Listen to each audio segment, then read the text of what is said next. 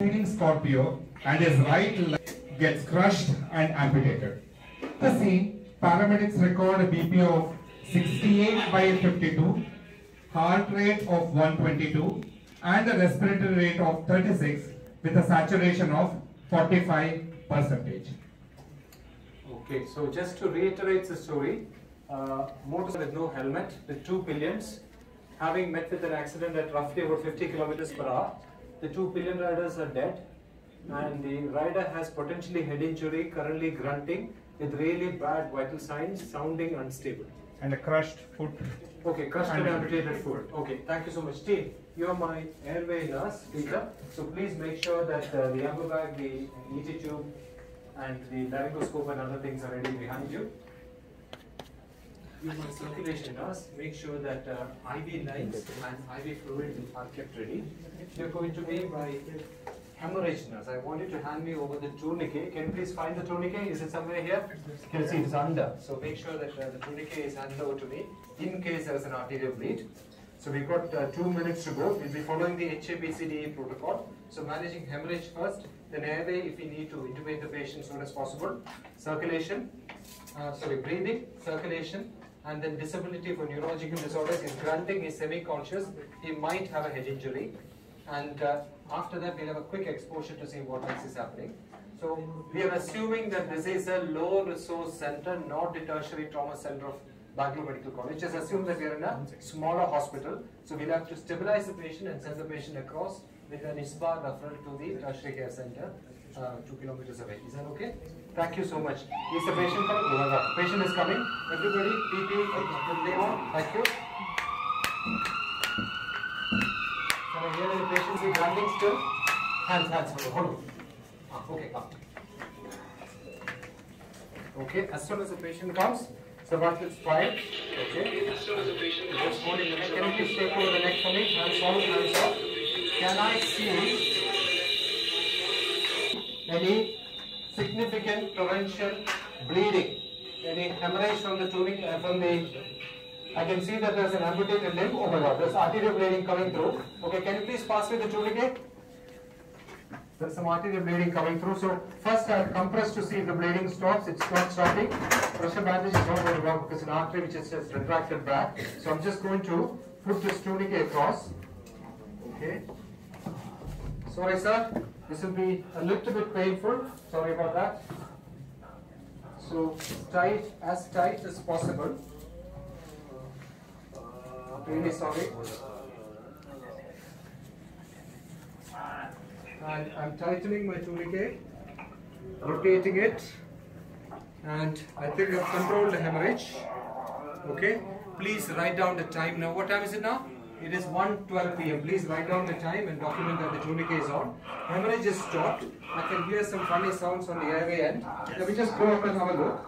There is some bleeding below on the floor. What's happening there? So please don't take your hands off. Keep the hands on. Sir, just move the ambu bag. Giving him some pain. Sir, can you hear me? No response. He's not responding to pain. Please carry on bagging him. So he's not responding to pain means he can't protect his airway. So we need to intubate the patient. Can you please get size 7.5 or 8 tube for me? And where is Chetan? He's there. So I need a precise up. 7.5. That is working. Give him 5 milligrams of midazolam, please. Get a line in quickly and give 5 milligrams of midazolam. And please connect him up to all the monitors. So what can we see on the monitor? I'm seeing 120 heart rate. He's got tachycardia. His blood pressure I can't see. His saturation is only 42%. We're giving him oxygen right now. Temperature, I think it is 35. So not a very well patient. Can somebody get me the blood pressure as soon as possible? Line in, 5 milligram given. So that should make his sound go away, no? It is there, yeah. You see? 70 over 52. Okay, 70 is not good blood pressure. Okay, so let's try and stabilize his airway. So can you unhold the neck? Can you please come around from the other side? And hold the neck. Thank you so much, Peter. Thank you. So that is manual inline stabilization of the neck. Hold the tube for me, please. I'm just going to get in and have a look at whether I can see the cords. So just under the vallecula and lifting up. Okay, please give me the tube. Thank you so much. I can see the cords and I'm just going in just after the balloon goes in. Can you get me a 10 cc syringe please? And connect the ammo back here. Okay. Take the stethoscope from me please, one of you. Where is the... So this doesn't have one of those things. Okay, fine. So assume that we have put in the 10 cc on. And can you hear air entry? Yes? So you can hear good air entry there. Good air entry here? Yes. Any air entry here? Nothing. Any air entry there? Nothing. Any air entry on the epigastrium, please? Nothing. So we are ventilating the left side, the right side is not being ventilated. Can you please fix this tube for me? Let's assume the tube is fixed. So why is there no air entry on the right side? I'm just looking at the trachea. Trachea is shifted to the left side. And just focusing the chest. Oh, is hyper-resonant. This is normal resonance. I'm getting hyper-resonance there. So there is air trap pushing everything to the left side. Maybe that's why he's in shock. I need a 14 gauge needle, please. 14 gauge needle. You can't get one, I'll go for a big Venflon. Let's assume that it is yellow in color. So this is 14 gauge. Taking it out. And I'm just going to put it in the second intercostal space in the mid-clavicular line. And so a lot of air came out. So that was tension pneumothorax. Now what we need to do is, please put a little bit of tape over this so this is fixed, and get ready for a chest drain. So chest drain and Chetan, I need chest drain and I need the connecting bag, etc. please. So we've managed airway is stable. Hemorrhage, I'm just checking there is no more bleeding, so that is stable. I'm looking at the chest, an intervention has been done. So let's look at what's happened with the... I've got a VF running through. Is this patient actually in VF or is the connection bad? Connection bad. Connection is bad. So please keep on the monitor all the time. If it is a ventricular fibrillation, what do we need to do? Defibrillate. So we can feel a pulse. We are good. So it is not ventricular fibrillation. So after my chest intervention, I'm just going to have another listen to the chest. Good air entry, reasonable air entry, good air entry, reasonable air entry, and we need to put a chest drain. So you're getting ready with the chest drain. Can you please open the connecting bag also? So that is being done. While he's doing that, can you please put in another IV line, and we need to connect the patient to IV fluid space. Okay? Regular lactates, 500 mils, both sides, run it through. Just when you put the line in, first few drops of blood, please send it for grouping and cross-matching. Because it is India, please do a random blood sugar as well. You never know who's diabetic in our country. So if it is hypoglycemia, we need to correct that too. Is that all right? Thank you so much. So that is being done. I'm looking at interventions. My saturation is 70, but it's better than 45. Temperature is still low. Can you please make sure it is warm fluids that you give, okay? Because trauma and low temperature doesn't go well together. Clotting will get affected. I think we might have a ventilator. Can you please switch on the ventilator? The black switch at the back. Yeah, good. So as soon as it is on, we can put this guy on. And the neck, please pass me the rolled sheets. Yes. Thank you for stabilizing the neck and airway for us.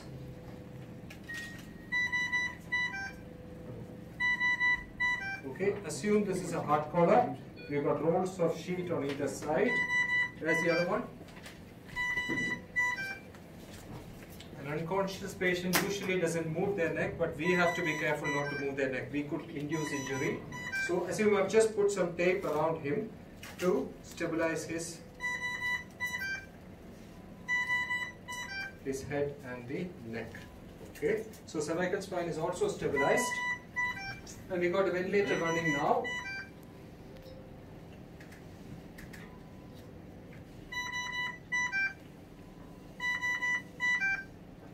Okay, so let us connect the ventilator to your tube, please.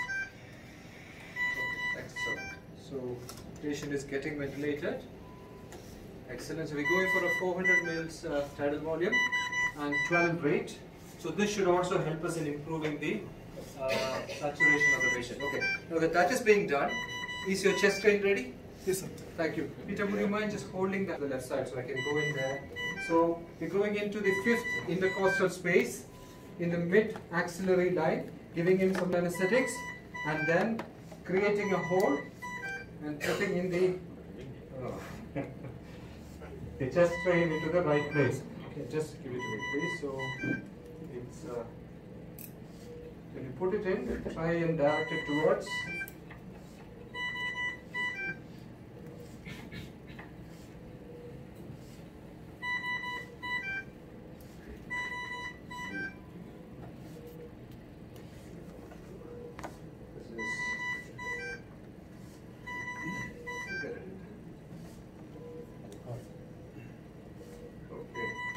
Tube has gone in, and please connect it to the underwater seal. I'm cutting this end. Let's just assume that you've connected it to the underwater seal. Good. So some blood, and I can see air bubbling, so that is good. Let's put it back. That intervention is done. Can you please tell me what is the numbers now? Temperature is coming up. Saturation should come up shortly. Heart rate has gone down, and blood pressure, it is 86. So we should be aiming for about 90 blood pressure. So that is too much, that blood pressure. So can you just slow down on the IV fluids and make it just, saturation has come up. So it looks like we've jumped 2 segments there. So that is, saturation is good. That's good. So intervention is good. Just going back quickly. Hemorrhage control, no more bleeding. That is good. Airway still breathing well. Saturation good. And patient looking pink. Both sides of the chest moving. After chest strain, I just need to make sure that I'm getting good air entry. Let's assume that is in my ear. Good air entry. Good air entry. Good air entry. Good air entry. So I'm just taking this out now that the, and just close that with a little bit of bandage. Good. Can you please throw it in the sharp slit? Thank you so much. So, hemorrhage control, airway stabilization, breathing we have sorted, the tension pneumothorax is treated. You can see a little bit of injury outside. This patient will need thoracic surgical consult anyway. And circulation, we are giving 2 units of fluid. Blood pressure seems to have come up. I just need to go and check the abdomen because we see blood on the floor. Look for 4 more. So it could be inside the chest cavity. We are not seeing a lot moving out here. Could be the abdomen. Okay, there is guarding on the right side, and there seems to be some liver contusion. So, and I'm looking at the pelvis. Lots of bruising in the pelvis. We know that this leg is injured. So, can I get another sheet, please? Let's assume that is a sheet, and we will do a pelvic splinting. So that is sheet rolled and given under the small of the back. Let's assume that you've got the other end and you're tying it really tight to keep the pelvis from not moving. So what you don't do is never compress or spring the pelvis. If there is a fracture and a clot, you can dislodge the clot. So a bed sheet tied really tight around can sort of stabilize the pelvic bleeding. So that is circulation done. Next it is disability, HABCD. Disability is neuro disability. Let's have a quick look at the eyes. I'm looking at the eyes. That is dilated and not moving. Can you see, Peter? Here it is 4 millimeters and reacting to light. So the left side seems normal, right side is not working. We can see a significant injury there. There is some CSF leak from the right ear. So we need to increase the blood pressure to 110. I'm hoping that, okay, it is still staying at 114. That is good. So make sure that the fluids are given adequately till the blood pressure goes above 110. We can't use permissive hypertension here. So we've done that. We are a small center and the evidence shows that you have scoop and run. We just did what is required to stabilize this patient to keep him alive and stable. Let's now shift him across to the bigger center. We'll ask him to do exposure and the rest of the secondary survey there. Is that okay?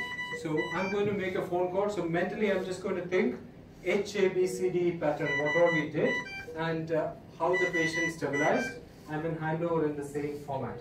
While I'm doing that, just take a history from the family and make sure that there are no allergies, and if not so, can we give some broad spectrum antibiotics? Cow dung, traumatic amputation, not a good combination. Unlikely to be immunized, so can we also give tetanus immunization and give 2 grams of tranexamic acid also, please. Thank you so much. Okay, so I'm going to make a phone call to the trauma center. I know that it's Dr. JeevaRaksha in the trauma center today. I heard that he's on call. Hello. Yes, sir. Hello, hi, this is Dr. Ram calling from Victoria Nursing Home. I've got a trauma patient.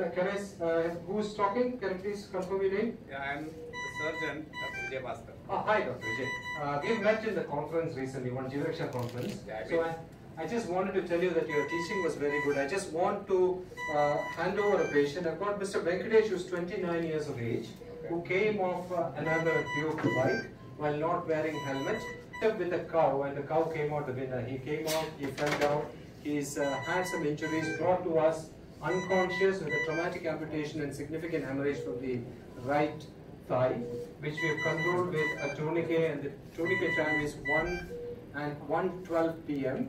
and the bleeding has been stabilized since. At the top end, he was only responding to, we sedated him, intubated him, his airway is working well with 100% oxygen right now. We have attached to the ventilator. And breathing, he had a significant problem with his right chest. He had tension pneumothorax. So we initially did a needle thoracostomy. After that, we put in a chest drain. It is not draining much blood. Air is swinging and it's working well. His saturation right now is 99%. And the circulation blood pressure was very low initially. Took the needle out? The needle is out and we put a tape on the second intercostal space. Thank you. The blood pressure has come up to 114 and we've given so far 1 liter of fluid stat. We don't have any blood in this hospital. We've also given tranexamic acid to help with the clotting. And moving on to disability, he's got significant head injury on the right side. His temple is visible. There is some CSF leaking from the right ear. The right eye is blown 6 mm, not reacting to light. Left pupil is 4 mm reacting to light. And I have therefore kept the blood pressure slightly above 110 at the moment. So maintenance fluids are going through. Exposure, we can see what is on the anterior side of the patient. We've got significant friction skin loss on the right side, some ribs visible but it's not open. Abdomen, we had some contusion and maybe there is hepatic laceration guarding on the right side. Pelvis, there was significant bruising. Patient was unconscious, so we just put in a sheet to splint the pelvis. We couldn't turn the patient to look at the other injuries. We don't want to disrupt the airway or the tourniquet. You're only 2 minutes away. So can we shift him across with relatives to you to facilitate blood transfusion and further care? Is that okay? Yes, please do keep the patient warm. We will do. We are giving him warm fluids and the temperature initially was 35, now it has come up to 36.4. Sure. Is there anything else you want me to do here? Any recommendation from your side? You've done a great job. Make Thank sure you. your team is instructed what to do on the way. We will definitely do that. Thank you so much. What kind of specialist should I call for? Please, can you get a neurosurgeon for me for the head end, the ICU and anesthetic consultants, because he will need intensive care after this. Sure. And obviously he needs to go to theatre with multiple injuries. I need a cardiothoracic surgeon, a general surgeon for his abdomen, and an orthopedician trained in pelvic surgery for his pelvis. And there is an amputation, we don't have the rest of the limb. So that also at a later date he might need reconstruction, etc. So maybe if your plastics are kind enough, they can come and have a quick look at the patient while you're at it. Okay. Thank you so much. We'll be waiting for you. Thank you so much. We'll be about 5 minutes to you. Okay, Raksha, this patient needs critical care transport across. So I want you to go with this patient. Peter, if you don't mind going with the patient. Sure. Looking after the airway, please. Raksha, keep an eye on the chest drain. It shouldn't be disconnected nor clamped. Okay. Make sure that you've got enough fluids, you've got enough oxygen for the ventilator. Take the transport ventilator and tell the driver to drive safely. Speed is not the essence here. I don't want him flying through bumps and breaking the neck further. It's only 2 kilometers away. And also keep an eye on that leg. If it starts bleeding again, just twist more and then take it off again. Is that okay? And please, can you please have a chat with the relatives? Let them know that he's critically unwell. We stabilized him, but we'll need lots of blood transfusion. So ask them to find a few more people. Go to the hospital in advance, give some blood to the hospital so that there is enough blood for his surgery. Yes. Is that okay? And if they have any further queries that you can't answer, I will talk to them in a few minutes. Thank you so much. Thank you. Okay.